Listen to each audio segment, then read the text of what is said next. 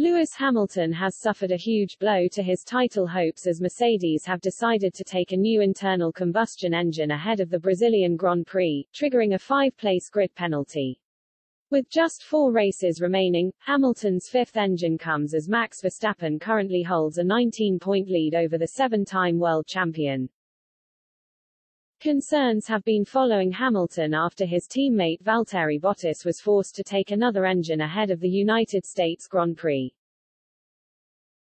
Mercedes have been struggling with engine reliability for the past few races, with Bottas now on his 6th fresh component, whilst Hamilton was forced to take a new one in Turkey. With every engine change, an immediate grid penalty is handed to the driver, and with just 4 races remaining, Hamilton and Mercedes at this point cannot afford to drop any more points or, even worse, suffer a mechanical failure that drops the 7-time world champion out of the race.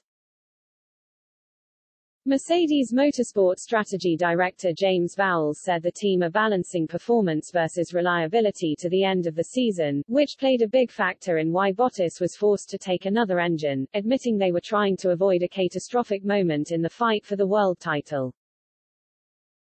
Vowles said, "The reason is that we are balancing performance versus reliability to the end of the season. One failure to finish a race, be it because of a chassis or power unit fault, would be catastrophic for the championship, and as a result of that, we are managing that in the best way possible to the end of the year, and in the case of Valtteri, that meant taking one further ice to make sure we had absolutely the best compromise." As to whether it improved his performance, yes, a small amount, but it is more about the balance across the remainder of the season than one event. So, this change, as painful as it was during the Austin Grand Prix, will actually pay dividends across the next few races. Speaking ahead of the Brazilian Grand Prix, Hamilton admitted every race is a must-win as the battle with Verstappen heads to its climax. And with Verstappen pulling out a 19-point lead thanks to a win at the United States and Mexican Grand Prix, Mercedes are running out of time to claw back points.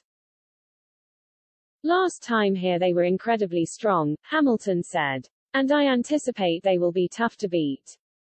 We have done as good as we could. We are pushing as hard as we can."